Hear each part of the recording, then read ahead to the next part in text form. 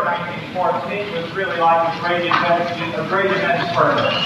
A furnace within which the values, the strategies, the ideologies of those burgeoning socialist parties that had gathered under the roof of the Second International really were to be tested. It was the war, you see, that would test the strategic and the ideological values of those great socialist parties in Europe. Because, you see, when the war came in 1914, in every single belligerent country, with the exception of Serbia and Russia, the socialist parties, which had for years actually been denouncing war and militarism, which had even threatened that if there were any kind of war of capitalist aggression, that there would be an international socialist confrontation with the entire system, that those socialist parties, with the exception of the one in Serbia and Russia, all rallied to the flag. That in Germany and in France and in Belgium and in Austria, those socialist parties beat the patriotic drum. They joined governments of sacred union, as they were called, joining with bourgeois parties, and ultimately silenced their own minorities. Those socialists within their own parties who insisted, after all, that the duty of socialists was to make a revolution and not to make war, and that the enemy of the proletariat was capitalism and not some foreign country. What I'm saying is that 1914 would become a tremendous, colossal shock of recognition. That the socialist parties had irretrievably become reformist and electoral. That, as Robert Michels had pointed out and had warned, that those parties would become a haven for bureaucrats, for careerists, for functionaries. That, as Rosa Luxemburg had so cogently warned, that the very dimension of what it took to mount a movement against monopoly capitalism had never even really been considered by those parties. That those parties, after all, even though they had done very yeoman work in recruiting workers and in spreading the socialist word, really had a tremendous suspicion of mass spontaneity and really had become incompetent by 1914 to mount anything like direct mass action.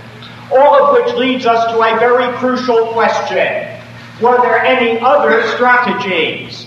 Were there any movements before 1914 that, after all, did not inhabit that universe of electoral politics, that hewed to a different strategic line, that kept asking over and again the questions of how you make a revolution and really how you establish a truly socialist society? And those are important questions, and they lead us in the first instance back again to pre-war France, and to that very peculiar, very original working class movement or trade union movement that we call revolutionary syndicalism. And we are really on very original terrain when we talk about revolutionary syndicalism. It is not like any kind of trade unionism that we are accustomed to know and that we are accustomed to consider. The French, the British, and the German trade unions give us no problem. They're very familiar to us. In Great Britain and in Germany, you had large unions. You had bureaucratized unions. You had them very efficient in collective bargaining. Because, after all, those unions were inserted into the system. Those unions had a goal which was very clear and very limited, which was to improve the condition of the workers economically. So that in Germany, for example, the trade unions always operated as a kind of brake on the strategy of the Social Democratic Party. And if there was any alternative and any challenge to the reformism of that Social Democratic Party, it never came from the trade unions, but it came from inside the party itself, from its revolutionary Marxist left wing, spearheaded by Rosa Luxemburg. But in France, you see, it was different. The unions were much smaller, much weaker numerically, and much less structured than they were in Great Britain or in Germany.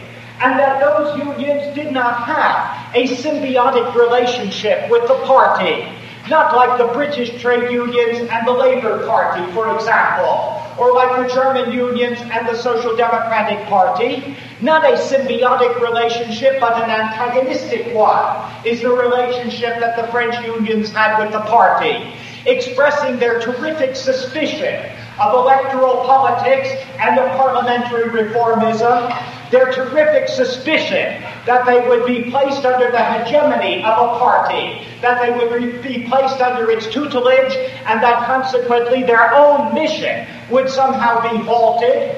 Because you see, the goal of these French trade unions, at least as it was expressed and crystallized by the General Confederation of Labor, by the CGT, by the Confédération Générale de Travail, which was the central organism of the French trade union movement, the goal of these trade unions was revolutionary.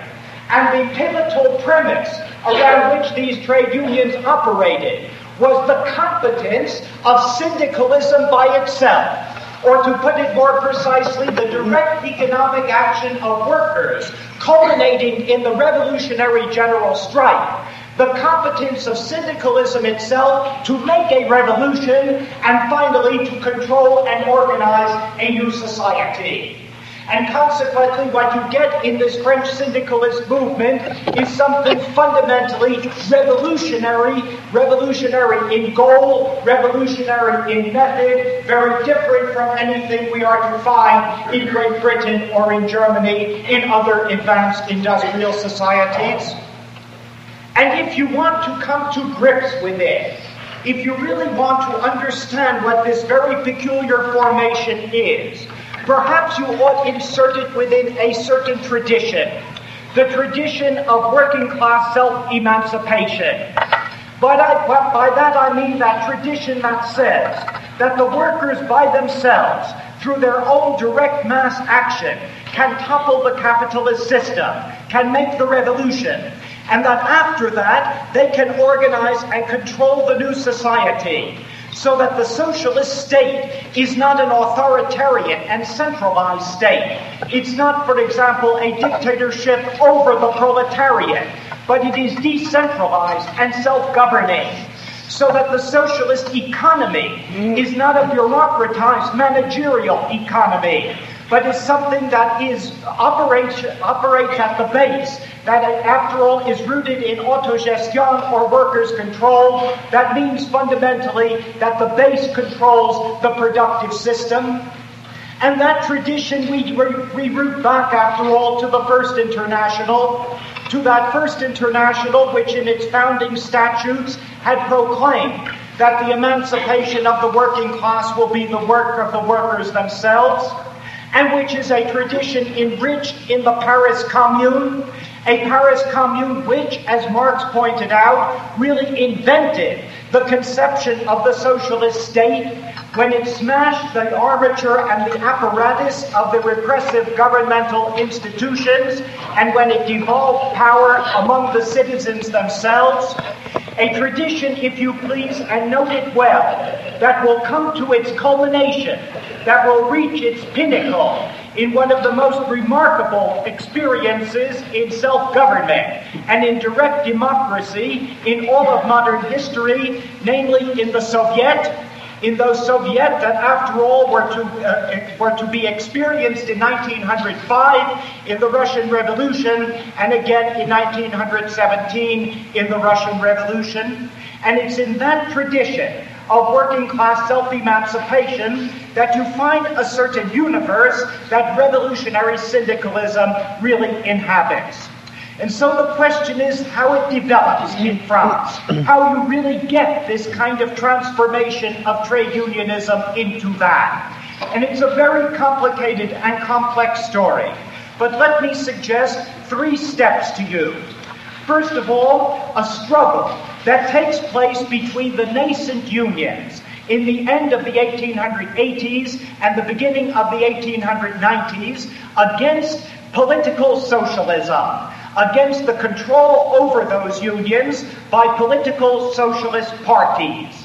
And that precisely a struggle against the Guettists, the Parti Ouvrier Français, that really had its hand on part of that trade union movement.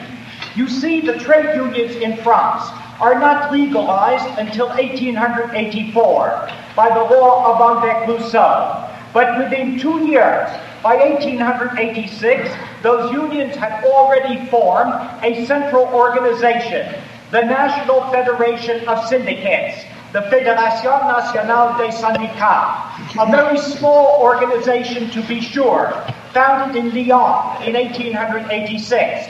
But it was founded mainly by militants out of the Parti Ouvrier Français, by Guedes.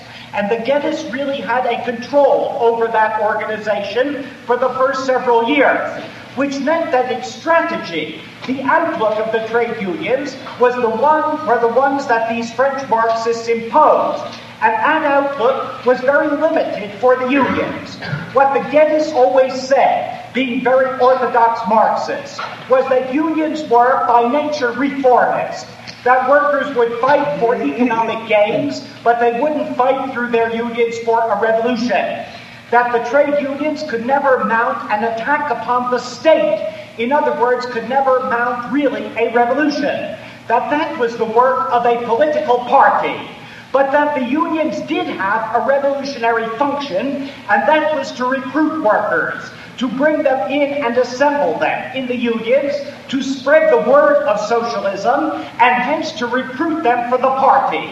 So that the unions were reduced to the role of being kind of recruitment offices for the Socialist Party, which itself would then be responsible for being architect of the revolution. Now that goes well enough until there are trade unionists who say, is it not our own institutions, is it not our own unions that really can make that revolution? Don't we have the capacity through our strike action? And if we universalize our strike into a general strike, don't we have the capacity by ourselves, without depending upon a foreign political party, really to make that revolution? And that debate becomes intense when the idea, the extravagant idea, the brilliant hope of the grève générale, of the general strike, begins to penetrate into trade union circles. And that begins to happen toward the end of the 1880s. And that idea of a general strike, we've already seen among the anarchists of the First International. We've seen it in Bakunin at the end of the 1860s. But in the middle of the 1880s, it is really a disciple of those anarchists. It is an apostle of the general strike in France, who really is the one who spreads the message around. And it is a 30-year-old carpenter, a worker right down to the fingertips, named Joseph Tortelier, who goes around France from 1885 on, preaching the general strike, that it is the instrument by which workers can bring the system down and emancipate themselves. And this Tortelier is looked upon by many labor historians, by Edouard Dolians, by Lefranc, by men who should know the subject, as a very obscure guy who suddenly appeared from nowhere. But the police records are very copious on Tortelier. He was all over the place in the 1880s. He was an anarchist who belonged to little anarchist groups. One of them called, I noted the police records, the Black Panthers of 1886. Another called the League of Anti-Patriots. And this Joseph Tortelier, from 1885, obsessed with this idea of the general strike. And one of these guys that really could communicate at working class meetings. There is a description of him left by Paul de la Salle, who was an anarchist, which is marvelous. And he said, you see, this is de la chair. This is of the flesh. This is the kind of guy who, when he talks about the misery of workers and what it is to suffer privation, really feels it and conveys that sensibility. Or when he talks about the general strike, so describes it that it really appears as a vision before people's eyes. And we have an excellent and well-informed police report. This description of what the role of Tortelier was in this entire diffusion of the notion of the grève générale, Tortelier has no other goal in his life but to organize the general strike. And he has devoted his every waking moment to it. By the general strike, Tortelier means the following: the immediate and simultaneous work stoppage everywhere. In factories, in mines, in canals, in railroads, telegraph offices, post offices. In a word, everywhere. And that's what he's been preaching for 4 years all over the country. There's never been a strike but that Tortelier isn't there, trying to escalate it into a general strike. And he had converts. He had them among anarchists like Émile Pouget, the editor of Père Peinard. He had them among socialists like Jean Alleman, and those Allemanistes were always disciples of the general strike and closer to syndicalism than other socialists. The point is that by 1890, the idea of the general strike has become a terrific challenge to the Guedist leadership in the trade unions, to the grip that political party has over the unions. And that challenge really comes to a point of culmination in 1892, because you have a Congress that year in the city of Marseille, which is a Congress of the National Federation of Syndicates. And there, a resolution in favor of the general strike as the crucial tactic of the trade union movement is presented. And it is presented by someone who is delegated from the Bourse de Travail in Saint-Nazaire, a young lawyer named Aristide Briand, which shows you where he began. And consequently, it is Briand, at that meeting in Marseille in 1892, who puts forth this resolution for the general strike, and it is adopted. Now, I tell you that in the audience were Gued and Lafargue, and even Liebknecht had come from Germany, and they were appalled by this. And consequently, for the next 2 years, until the next meeting of the National Federation of Syndicates, the Guedists would organize to try to win back control over these unions. And 1893 was a very crucial year, because in that year you have the third Congress of the Second International, the one that is held at Zurich. And when there was a proposition there put for a general strike against war, it was shot down. And the Germans organized opposition to it. And in that same year, 1893, are those legislative elections in which 50 socialists are elected. And the Guedists say, you see, that is the way to power. We must increase those numbers in the parliament, and we must eliminate what Gued was now calling this mirage of the general strike. And so the real showdown would come in 1894 in the city of Nantes, when the Guedists tried to win back this federation of syndicates. And the Guedists met first as a political party in the city of Nantes. In other words, in September of that year, the POF, the Parti Ouvrier Français, had its own convention there and passed this resolution unanimously. It is only by political action, by the conquest of political power, that organized workers will emancipate themselves. Only by socializing the means of production. In other words, the Guedists took a strong stand and said it's only a political party that really engineers a political revolution that can change the terms of society, and consequently you know that the debate would be very heated when that National Federation of Syndicates opened its Congress in Nantes only a week after the POF Congress had ended. And there, for the first time, we get the national appearance of Jean Pelletier, because it is Pelletier who now appears at this Congress of Nantes of the National Federation of Syndicates and presents the resolution in favor of the general strike. And that resolution reads, the proletariat now knows that it will never be free except by the total transformation of the present society.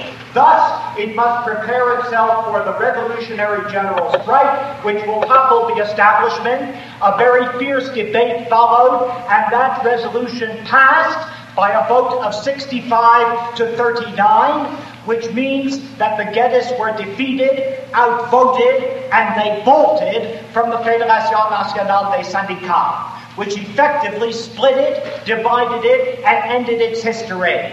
Because the next year, 1895, in the city of Limoges, these now revolutionary syndicalists gathered together and founded a new organization called the Confédération Générale de Travail, the General Confederation of Labor, the CGT, which would be the ancestor of the present General Confederation of Labor, and would become ultimately the great instrument of revolutionary syndicalism. Now, out of that great struggle, one very important legacy must be noted.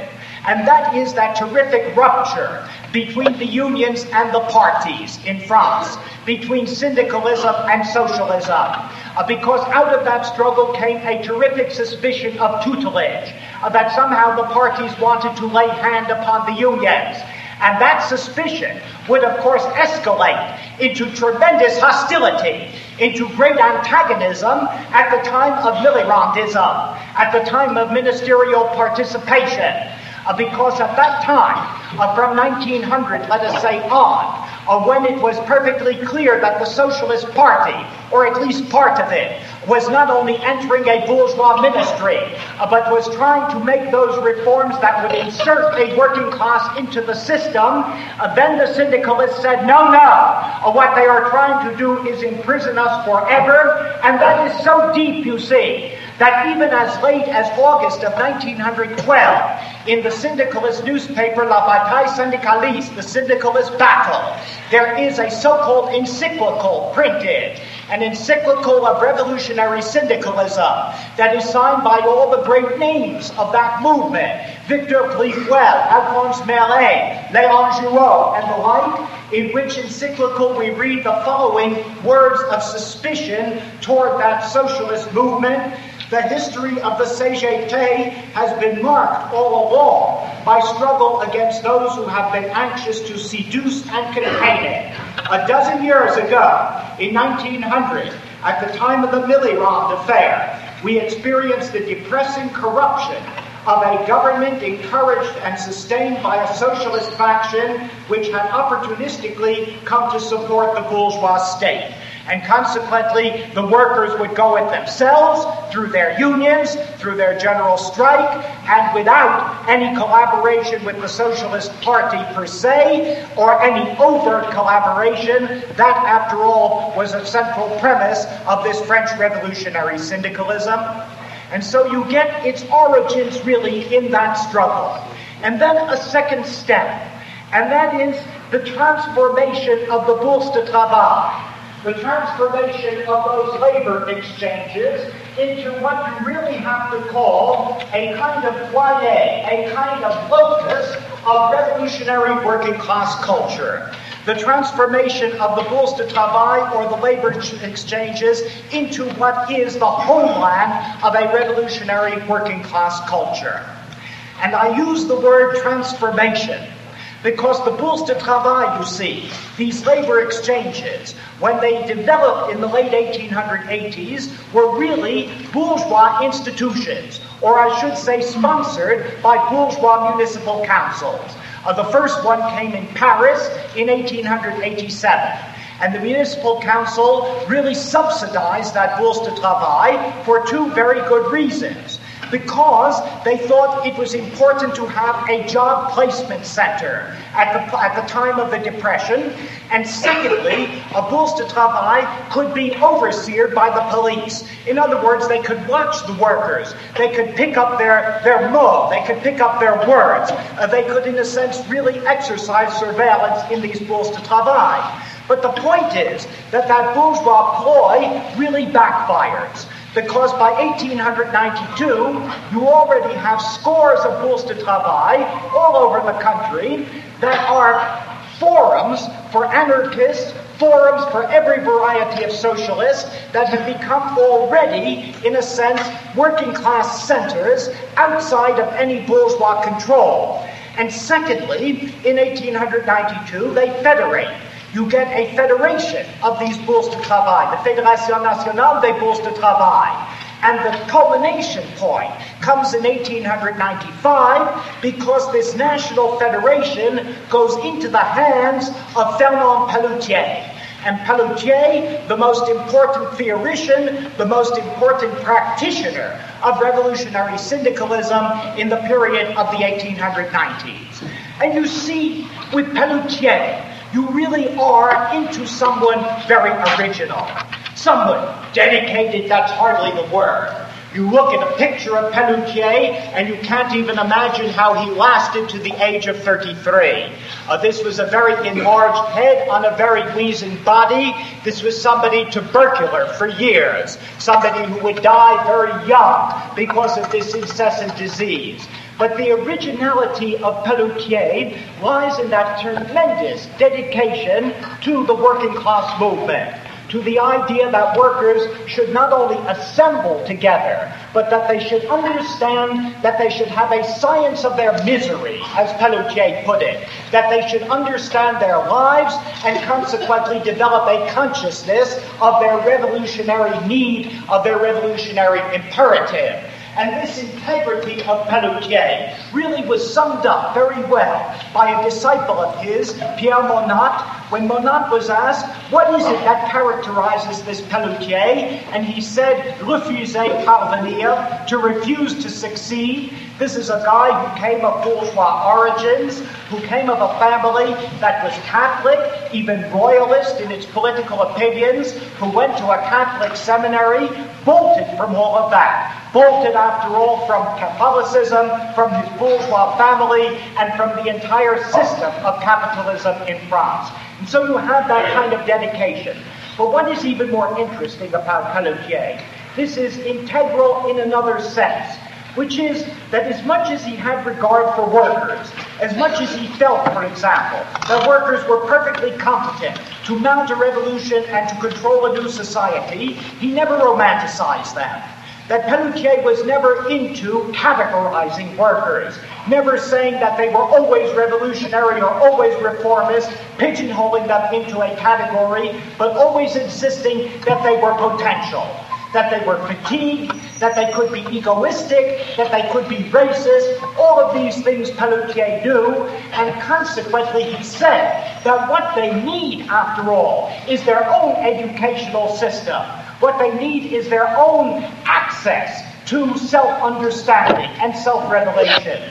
This is somebody who understood so very well, Pelloutier, that you do not make a revolution simply by changing property titles, that you make a revolution by changing human beings also, who was into the whole idea of a cultural revolution, of a moral revolution, as something that was an ongoing process in the everyday confrontation that he had with the working class. And he puts this all very well in an article that he writes in 1896 called Art and Revolt, L'Art et la Révolte. And he says, and this touches so very much on what the dimension of a revolution is. Once we've transferred those property titles, will human beings lose their base passions and their egoism, living by no other standards than love and goodwill? Let's not be stupid. We have to prepare. With the social revolution, we must make a cultural and moral revolution, and we can do that only by living together, but differently than the majority society permits, and that was the function of the Bourse de Travail, because the Bourse de Travail was the working class education. It was, in the first instance, a service of mutual aid. In other words, workers came into the Bourse de Travail beyond any craft, beyond any particular métier. They came in because they were workers, and they got the services of mutual aid. There were funds for unemployment, funds for old age, funds for industrial accidents. In other words, it was the working class succoring the working class, aiding comrades. In the second place, the Bourse de Travail provided the service of a working class university. And this was the most original part of the Pelloutier idea. Because what you find there are political lectures, but more than that, you find courses. You find technical courses, you find cultural courses, and then at the very heart, you find those libraries, those magnificent libraries of the Bourse de Travail where workers can come and read. Now, I don't know whether you understand how fundamentally important that is. This last year, when I had such a long experience on a commission with workers in France to do something about the writing of working class history, and one of the things that I did with these workers was to go around to a great number of plants where the Comité d'Entreprise, in other words, the workers' committee in the plant, really organized and controlled the plant library. In other words, what the union, what the workers built up as their reading material in these plants. And to go to meetings of those workers choosing books, for example, was one of the most magnificent experiences that I have ever had. because they went so carefully over book lists, and they really wanted to question whether they were books that would expand the horizons of workers, whether they would teach them this or that, whether they would be valuable in terms of struggle. And those libraries, consequently, were magnificent. In a place like Villon-du-Bois and so forth, an aircraft factory, where I saw a library that would certainly put to shame certain municipal libraries in major cities in America from the point of view of the collections on social problems and on political problems and even on philosophical problems, as they touched really those realities that workers have to know about. And consequently, in that sense, the Bourse du Travail foreshadowed what is a most important function in trade unionism in France now, but certainly was an original Pelloutier idea. And these Bourses also provided the service of statistics and documentation, which meant that workers could come and they could find out what the nature of their trade was, what market trends were, what market conditions were, and finally, of course, they were strike centers. And that was the activist part of the Bourse du Travail, because it was there that you could hatch strikes, that groups of workers, for example, could determine how much solidarity they would get, and where they could really begin a collection for a strike fund. And consequently, the point is that these Bourse du Travail began to create what is crucial to revolutionary syndicalism, which are what are called the minorités agissantes. The minorités agissantes, or the active minorities. In other words, that kind of revolutionary avant-garde which will really be in the vanguard of this kind of struggle that is being conceived of through the instrument of the general strike. You see, by the time Pelloutier died in 1901, there never were more than about 5% of the French workforce that ever were inscribed in these Bourses du Travail. And consequently, critics have come later and said, well, this was a very tiny minority, and the whole theory of revolutionary syndicalism is built upon an elite, is built upon a tiny minority, whereas the vast mass was a silent, mute majority, and consequently there was a certain kind of romanticism. So is the accusation built into revolutionary syndicalism. But this misses a very fundamental point, and a point that certainly Pelloutier and Clifwell after him understood very well, which is that you cannot set up a sharp dichotomy between those 5% who are the minorité agissante and this so-called silent majority, that among those who were not inscribed in unions, not inscribed in the Bourse du Travail, were many for whom the message, for whom the echo of revolutionary syndicalism was very important.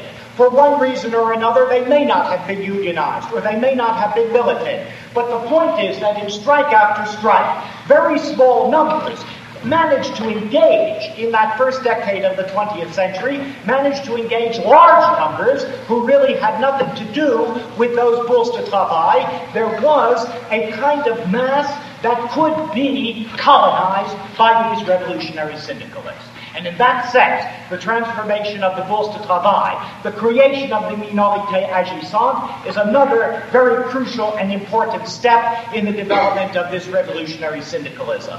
And finally, as a third step, the intrusion of the anarchists into the syndicalist movement. And that, important for the anarchists, important for syndicalism. Because certainly it meant that the anarchists intruded with their particular libertarian and their particular revolutionary values. Now you see, you have to understand that French anarchism really was rather important. That it was rather important even though you can't measure it numerically. One reason you can never measure anarchism numerically is that there are no organizations. It's against the anarchist thing. And consequently, you don't have membership lists and things of that kind. And consequently, you have heroic historians like Jean Maitron, who has spent his entire life studying French anarchism, and he has to always calculate on the basis of all kinds of fragmentary evidence. But what Maitron tells us is that by about 1890 in France, the anarchist press had a paid circulation of about 5,000. But he estimates, on the basis of very, very careful reconstruction, that those papers were probably read by 100,000.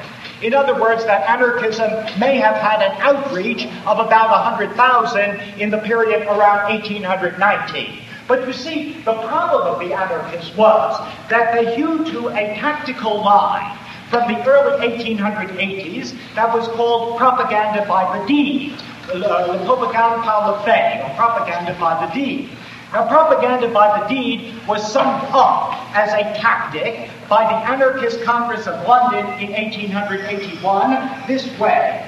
Militants must do everything possible to propagate the revolutionary idea and to catalyze the spirit of revolt in the exploited masses. By operating illegally, they can destroy the illusion of peaceful and legal change. And by choosing their targets carefully, they can dramatize the profound immorality of bourgeois society. Well, you know what this means. It means that the concrete act, the act of terror, the act of violence, the act of dynamite, the act of bomb throwing, will do three things. First of all, it will frighten the bourgeoisie. Secondly, by choosing the target carefully, it will point up a certain very immoral institution or a very immoral kind of relationship in society. And third, it will rouse the spirit of revolt in the workers. And consequently, it shouldn't surprise you that in the anarchist newspapers of the 1880s, there always was a column, generally on the third page, called Les Produits Anti-Bourgeois. Well, anti-bourgeois products, those always told you how to make explosives and how to make chemicals and so forth and so on. And then in some of the more sedate anarchist publications, like those of Jean Grave, they would be called études scientifiques, scientific studies. And consequently, those scientific studies likewise almost always had to do with dynamiting and had to do with explosives. Now the thing is that this tactic of propaganda by the deed goes off in three separate directions. It means, in the first place, a certain amount of collective anarchist action in working class communities to try to catalyze mass action. In other words, you choose, let us say, working class towns like Le Creusot or Montceau-les-Mines. In other words, where there have been strikes, and you make a certain number of explosions or a certain number of direct actions in order to try to rouse the mass. That was done, to give you an illustration, in 1882 by what was called the Bande Noire, the Black Band, and the Black Gang, or the Black Band, anarchists in 1882, went around generally the mining and industrial towns, bombing an occasional church, bombing an occasional city hall, bombing an occasional school, and so forth, to try to rouse the workers, generally quite unsuccessful. A more major tendency, and one that really moves into a sort of a cul-de-sac, but is extremely important in terms of what the transformation of the 1890s really is what is called reprise individuelle, or individual restitution, which is simply individual theft. Because part of the action of propaganda by the deed was individual theft, of taking back the ill-got gains of capitalism. The reasoning being that there could be no profits except through the social production of people who were exploited and who were robbed, and consequently by thieving you brought back a certain amount of this. Now this was justified, the apologetics, most brilliantly by somebody who was into it very heavily, who was a man named Clément Duval. And Duval makes a testimonial that really is worth reading on that particular subject. Okay, he's a guy who went to jail for a year in 1886 because he had been out thieving. He himself had been lumpenproletarian. He'd been unemployed, he was in need, and consequently he began to steal. When he came out of prison, he gave an interview to the newspaper Le Revolte, which was the newspaper of Sebastian Faure, the anarchist paper, and from that interview of the 24th of October of 1886, I call this part of his apologia and of his explanation.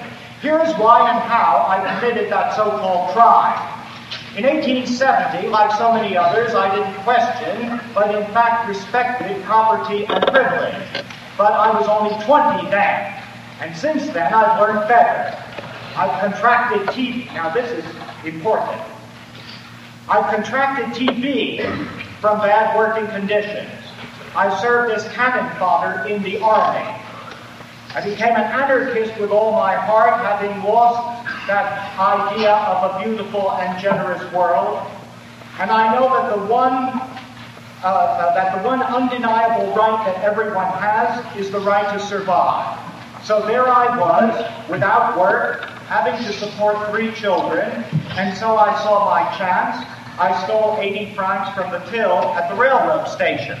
Now the explanation is very important, because what really the man is talking about is what is stolen every day. All right, if the man suffers tuberculosis, and if he suffers, after all, the exposure to death in the army, if he suffers this way, and he then restitutes a part of his life by theft, that's his justification, that he takes back what has been taken from him. So he explained in the anarchist newspaper and went out and stole some more. And having stolen some more, was arrested again. And so we have Duval up before the Cour d'Assises in Paris in January of 1887, and there he wants to make this apologia, make this big explanation, and the court won't permit him to do that, and they sentence him. This time, the theft was 120 francs worth. They sentenced him to life imprisonment at hard labor, and that only after the president had intervened, President Lévy, when the court had suggested the death penalty. And so he was dragged from the court shouting "Vive l'anarchie" and "Vive la révolution," and he was in prison, not for life, but for 14 years, because in 1901 he escaped and managed to get to the United States. And he lived in the United States until 1935 in Newark, New Jersey. And having grown up very close to it, I'm not so sure that he did the right thing in escaping from that prison. But it's suffice it to say that anyway, he lived the rest of his life surrounded by Italian anarchists who have since published his memoirs, all of them a justification of that propaganda by the act and of the restitution that he tried to make by it. But it's perfectly obvious that this is a cul-de-sac. And inside the anarchist movement itself, this sort of individual theft was very heavily attacked. In the early 1890s, we find John Locke, who is a very important anarchist theoretician, who is sometimes called the Pope of the Liberal, a very academic kind of anarchist, but writing in his newspaper La Révolte in 1891, we are a party of the revolution, and since we are, we can't condone theft, lying, treachery, fraud, which are the very essence of the regime we want to destroy. And that tactic of individual theft really disappeared in the 1890s. But it crested again in the decade before the First World War, but in another form. And there you're talking about a movement in anarchism called illegalism. And that movement really is a movement of lumpenproletariat. You've got to remember that you then have a strong socialist party, you then have a strong general confederation of labor, and there are always people that simply are too much in the margins to integrate themselves into institutions of that kind, and who for one reason or another really are shunted aside. And consequently, from almost the beginning of the 20th century, there comes to be this current of what is called individual libertarianism or illegalism in certain forms, which is so brilliantly described by Victor Serge. Because you see, Serge was into that himself, and in his memoirs, the memoirs of a revolutionary, he talks about what that spirit was for kids like himself who were completely, really déclassés at that particular time. And so he says, anarchism swept us away completely because it both demanded everything of us and offered everything to us. There was no remotest corner of life that it failed to illumine. At least it so seemed to us. A man could be a Catholic, a Protestant, a liberal, a radical, a socialist, even a syndicalist, without in any way changing his own life and therefore life in general. It was enough for him, after all, to read the appropriate newspaper, or if he was strict, to frequent the cafe associated with whatever tendency claimed his allegiance. Shot through with contradictions, fragmented into varieties and sub-varieties, anarchism demanded, before anything else, harmony between deeds and words, which in truth is demanded by all forms of idealism, for which they all forget as they become complacent. And so he talks about the fact that he was caught up in something that was the total free life. And there he came under the influence of liberté. Individualism had just been affirmed by our hero, Albert Liberté. No one knew his real name or anything of him before he started preaching. Crippled in both legs, walking on crutches, which he plied vigorously in brawls. He was a great one for brawling, despite his handicap. He bore on a powerful body a bearded head whose face was finely proportioned. Destitute, having come as a tramp from the south, he began his preaching in Montmartre among libertarian circles and the queues of poor devils waiting for their dole of soup not far from the site of Sacré-Cœur. Violent, magnetically attractive, he became the heart and soul of a movement of such exceptional dynamism that it is not entirely dead even at this day. Well, I think Serge exaggerates a little bit about how magnetic Libertad was, but it suffices to say that for people that really were outcasts, the idea of living totally free was this great appeal. And so you begin to develop this notion of illegalism, which is really theft by bands, which is really armed theft, which is theft by what we would call bands of robbers. And you get the prototype of this, really the great apologist for it and the great hero of it, in a guy named Marius Jacob. And Jacob is really fascinating because he is, right at the core, an anarchist. And everything that he leaves us by way of documentation indicates his utter sincerity with this. This is a guy who had been an apprentice printer, but had joined an anarchist, a small anarchist group when he was very young, and had gotten into a trap. In other words, there had been a police provocateur, a kind of a police agent, who had put a bomb in his hand, thrown it, and he'd gone to prison. And after that, Jacob never really found a proper job. In other words, he's a guy who is really victimized by society because he can never work regularly because unemployment is his lot. The result is that by about 1900, he forms a band called the Band Jacob, the Jacob gang, or the Jacob band, which over the next 5 years, between 1900 and 1905, when it was finally caught, committed 106 robberies and took about 6 million francs. A great deal of which was given back, incidentally, to the anarchist cause. Jacob himself lived very modestly, as all members of the Jacob band did. And no victim of any of these robberies was ever anyone but what Jacob and his group thought were very rich watchdogs of the society. They were almost always army officers or judges or bishops. Those were his three favorite targets. And consequently, he moved at those. What was fascinating about the Ban Jacob, there's a marvelous book on it, incidentally, by a man named Bernard Thomas, a very big book on the Ban Jacob, which is fascinating, because they operated for 5 years all over France, and they had this incredible network of underground friends who simply hid them, who simply deflected the police, and consequently the police could never pick up clues of the Ban Jacob until finally they were done in by a traitor somewhere along that line in that particular network. But finally, Jacob is brought to trial. The trial is most interesting because he's extremely brilliant in the whole thing.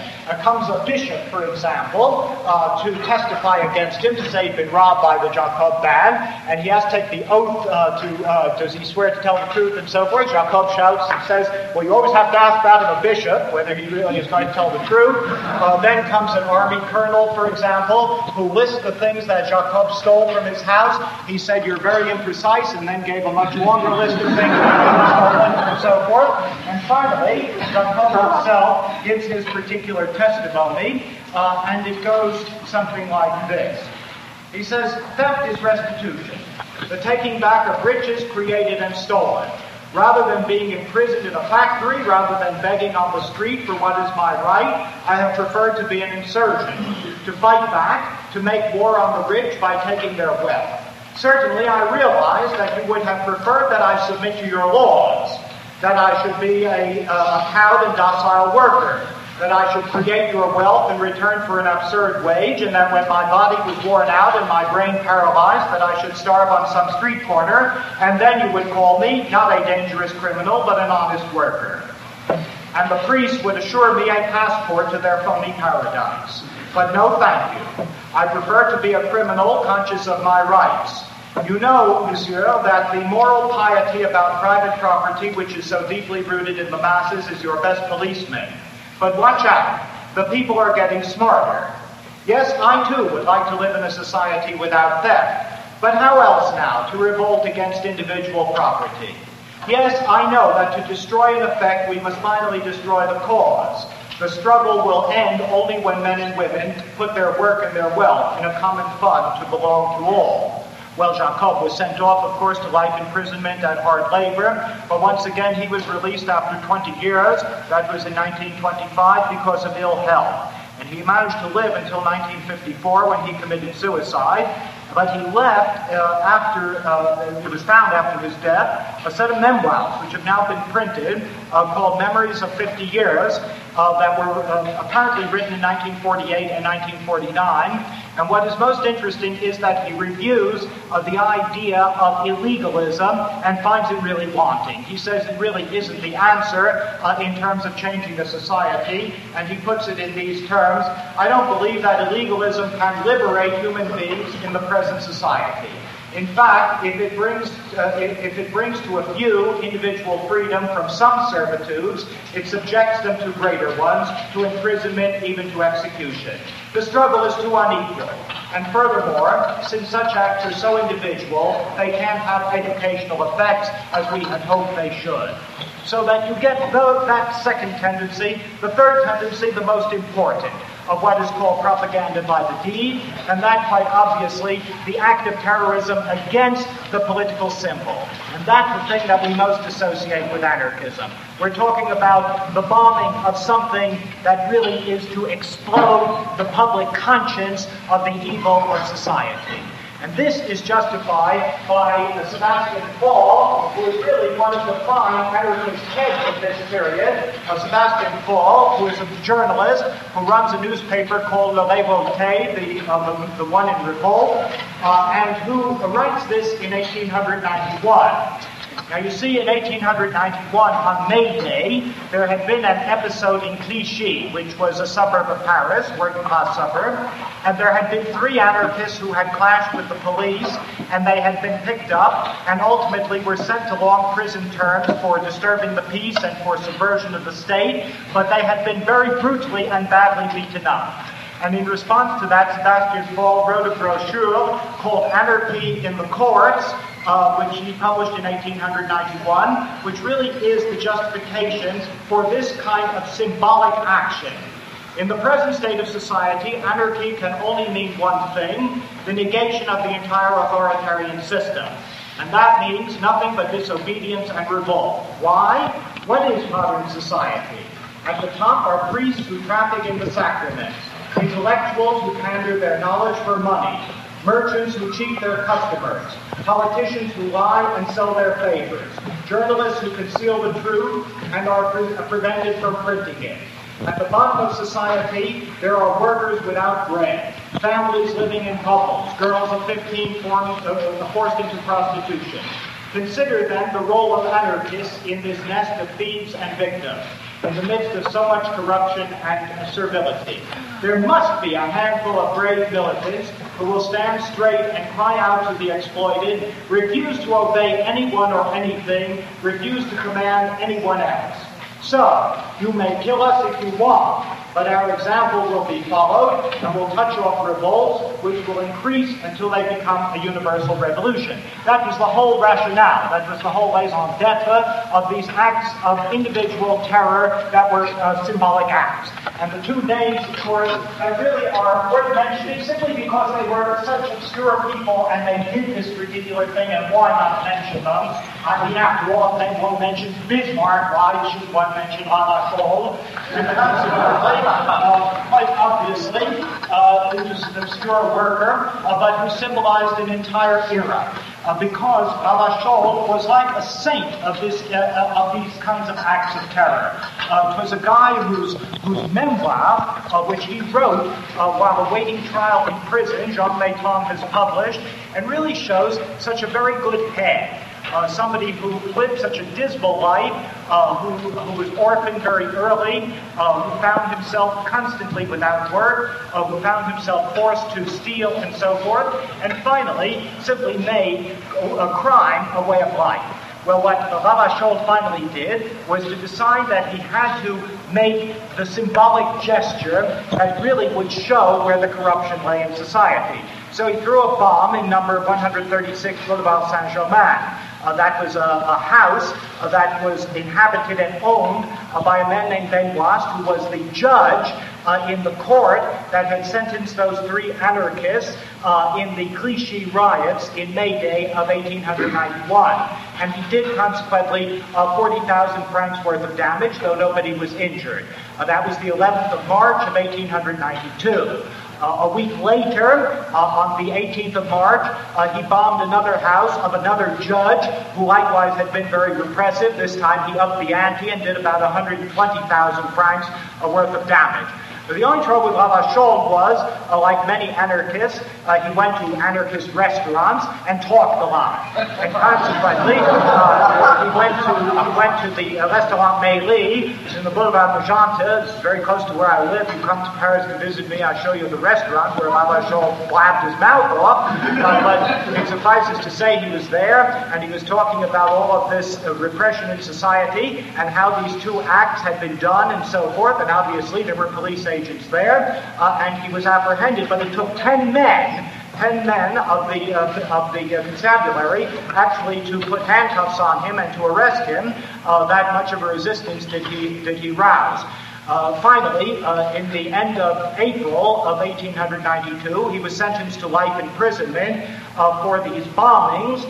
But he was then brought to trial again in June on a completely trumped-up charge of having been responsible for 3 murders. He had never murdered, apparently, but these charges were made, and consequently, on the 9th of July of 1892, Ravachol was executed, crying, of course, "Vive l'anarchie," as he went to his execution.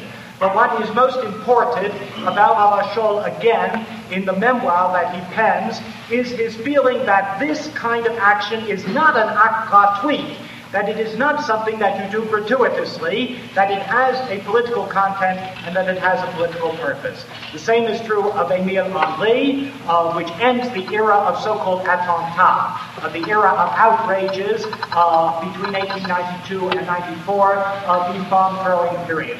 It reached such a point, incidentally, that a bomb was thrown in the Chamber of Deputies. On the 9th of December of 1893, nobody was injured, actually, and there's very good evidence that Auguste Vaillant, who was the anarchist who threw the bomb from the gallery, was actually conned by a police agent because it was discovered that the bomb actually came from the police laboratory. And consequently, you can understand why, because immediately after that bomb was thrown in the Chamber of Deputies, 3 extremely repressive laws, called the Loi Scélérate, against anarchists and socialists were passed. And consequently, it may very well have been that Auguste Vaillant did the police's work on that particular day. But it culminates on the 12th of February of 1894 with a bomb thrown in the Café Turminis in the Gare Saint-Lazare. And that's a young bourgeois, the only bourgeois of the group, a boy named Émile Henry, 21 years old, who had prepared for the Polytechnique, a rather brilliant student, and suddenly into this kind of bomb throwing. And what Émile Henry tells us about his motives really, I suppose, gets to the heart of that matter, because he says, "I grew up imbued with the morality of this society, and that was my problem. I was taught to respect the flag, the family, authority, and property. But my teachers forgot one thing, that life itself with its injustices and inequalities might open my eyes. And that's what happened. I had been told that life, a large life, was open to anyone who had talent and energy. But experience showed me that only cynics and crooks occupied the places at the banquet table. They told me that social institutions were based on justice and equality, and all I saw around me were lies and fraud. Every day, every horrible day, every staggering day destroyed another illusion." And there's something incredibly sad about that. this 21-year-old kid who literally is driven to these extremities. Well, Henri, of course, is executed. And the era of Attentat comes to an end, and by that time you see Kropotkin, who was really head and shoulders above all of these other anarchist thinkers. Kropotkin was sitting in London already writing articles and saying, look, it isn't this way. You do not change a society with a few pounds of dynamite. You've got to find something else. And at that point, Pelletier intervenes, writing those articles of 1894 and 5 and saying, the syndicats, the unions, that's where anarchists should go. The union is anti-party. The union is revolutionary. The union is where you find the workers. And consequently, the anarchists should go into the syndicat and consequently find their proper political work there. And so that intrusion really does happen, that infusion of that anarchist esprit.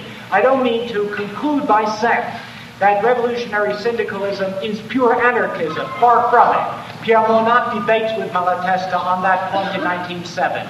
But there always is an esprit anarchisant, something that says we hate the state, something that says we hate compromise, something that says we suspect political parties, something that says we suspect and we mistrust the bureaucrat. That's in revolutionary syndicalism. And so you get these stages of development. And what it really was, what it stood for ideologically, what it stood for programmatically, fascinating. Let's hold that.